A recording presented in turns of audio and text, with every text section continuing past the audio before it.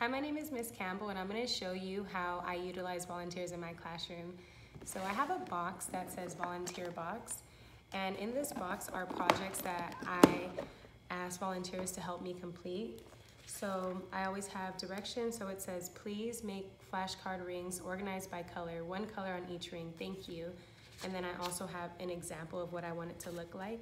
So in the box, some of them are not cut out, so the flashcards, some of them are still needing to be cut out, but I also have some that a volunteer previously cut for me, so they're just in there. And then you also want to make sure that you're providing them with the tools that they need.